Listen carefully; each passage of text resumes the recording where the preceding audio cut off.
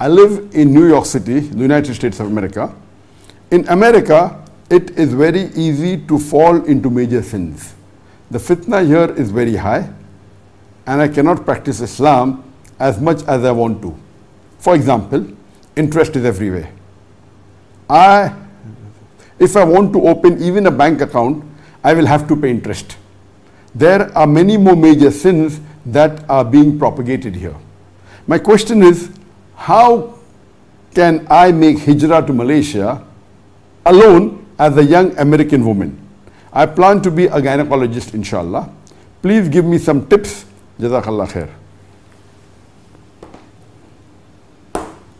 The sister Safa Siraj, she lives in America and she agrees that the situation and the atmosphere is not very compatible to the teachings of Islam, and there are many major sins that are difficult to stay away from, the sins of riba, of fitna, of obscenity, etc. And she wants to migrate to Malaysia. She wants tips how to do it. Maybe she has heard my earlier answer that today in this age, according to me, the best of the worst or the best available country for a Muslim to live, according to me, it is Malaysia. I will not give the details which I have given in my earlier answers, but according to me, one of the best countries where a Muslim can live today, that can follow his deen and follow and be a good practicing Muslim, etc., and yet have a modern life, it is Malaysia. So basic question was that how can she, as a young alone American woman, migrate and live in America? Since you said that you are just close to finishing your high school and you want to be a gynecologist and you are young, the best way I could say is that you should marry a Malaysian, because to get the citizenship of Malaysia is extremely difficult. Even to get the permanent residency, the PR of Malaysia, is extremely difficult, unless if Allah wills then you have very good contacts. That's a different situation, but generally it is extremely difficult. Unlike many of the Western countries where you spend a few years, you can get easily a PR, you can get a citizenship. In Malaysia, even if you spend 10 years, 20 years, 30 years, the chances are negligible. Coming back to your question. So the best option that I can think is that since you are of a marriageable age, my best suggestion would be that you marry a Malaysian who is a practicing true Muslim. And I believe that an average Malaysian is a better practicing Muslim than an average non-Malaysian. I'm not talking about the Arabs. I'm not talking about the Gulf countries. They're on a different level. But talking about the Muslims from India, Pakistan, Bangladesh, or the other parts of the world. On an average Malaysian Muslim is a better practicing Muslim than an average Muslim in India or an average Muslim from Pakistan or from Bangladesh. Because, alhamdulillah, the deen is inculcated in them right from the childhood. But of course, you have good apples and bad apples. Some of them are very bad, some of them are good. But on average, they are more practicing as compared to the Muslims from other parts of the world, not counting the Gulf country and the Arabs. The next solution is, if you cannot get a good spouse who's a Malaysian, the next option is that you can marry a good practicing Muslim who has a permanent residency of Malaysia. There are a few 100,000 who have permanent residency of Malaysia.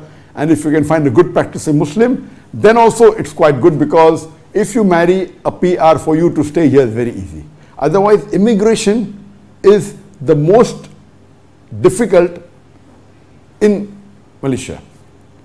To get a tourist visa is very easy, but to get a residency visa is very difficult. Get a citizenship is extremely difficult. Get a PR is very difficult. Even to get a work permit is difficult. There are various rules and regulations. So this option is better. If you can marry a person who has a permanent residency, then but natural you directly get a spouse visa. And the children that are born, if you give birth to a children in Malaysia, then they get a citizenship. If you marry a Malaysian also, they get citizenship. But if you marry a PR and if you give birth in Malaysia, then all your children get Malaysian citizenship. The third best option that I can think of is that since you want to become a gynecologist, you can do your medical studies in Malaysia.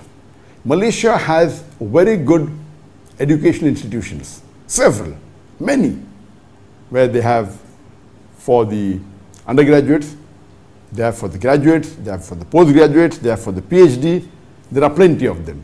So, since you want to become a gynecologist, best would be to do your medical studies from Malaysia, and getting a visa for a student is very easy and very cheap. So the next option that I can think of is that you should do your medical studies in Malaysia. The fourth option can be that you can also marry a person who has a work permit, but this work permit is not for long, since you want to settle in Malaysia. If you marry a Malaysian citizenship, if you marry a person who has a Malaysian citizenship, it is the best. Next option would be a person who has a permanent residency, so that it's very easy. If you marry someone who has a work permit, then till his work visa is valid, maybe for 1 year, for 2 years or 3 years, it's limited. He can renew it, but everything is not that easy in Malaysia. And then you want to come here, you can find a job here, but getting a job here is difficult because there are umpteen number of doctors, both medical doctors and PhD doctors. Here you find many medical doctors and many people who have passed PhD. There are so many umpteen number of universities. So every year there are hundreds of people who are passing and they are becoming PhD. So every time you find a person, very often that in front of his name is the name doctor, then you have to find whether he's a medical doctor or a PhD. So getting a job here would be difficult, but these are the options that I can think of. Getting a tourist visa is very easy. If you're coming from America, and you'll be allowed for I think 6 months depending upon the nationality. Some nationality allowed for 1 month, like from India it is 1 month. If you come from some countries like Yemen, etc., you're allowed for 3 months. If you come from countries like UK or USA, if you have a nationality and you are a UK citizen or American citizen, you can come here for 6 months, but you cannot stay for longer than 6 months. You have to go out and come back, and it will be difficult for you to settle here. So these are the best 5 options that I could think of if you want to settle here in Malaysia. Hope that answers the question. One more thing I forgot, that the 6th option can be is that you can apply for MM2H, Malaysia, my second home. And MM2H earlier was very easy, now it has become difficult. Previously the rules and regulations for MM2H was that you have to invest 300,000 ringgit. That is maybe somewhere close to about $75,000 or less than that. And you put in the bank. After 1 year you can remove half the money, and you have to prove that you are earning 10,000 ringgit. Again, that's about $2,250 a month. And you can apply, and within 2 or 3 months you used to get the MM2H. MM2H means Malaysia, my second home. And you get a 10 years visa. You can do everything except work. You can settle with the family. It's mainly meant for people retired or want to make Malaysia the second home. This was the easiest way to get the long-term visa in Malaysia. It is very economical. You just invest the money, you can put in an Islamic bank, and after 1 year remove half the amount, and the remaining half stays for 9 months. Recently, last year, they have changed the rule and they've increased the amount of the MM2H, Malaysia my second home, and they're called the VIP visa. Now you have to invest 1 million ringgit, which is about 225,000 US dollars.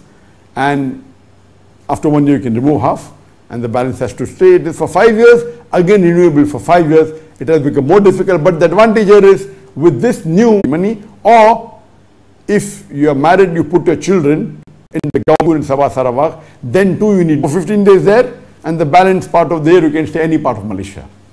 So this was a very good option earlier. Now it has become a little bit expensive, the MM2H visa, but yet if you have the funds, you can utilize this last option, which is for a long term. You get initially used to get for 10 years renewable 10 years, now it is 5 years renewable every 5 years. Hope that answers the question.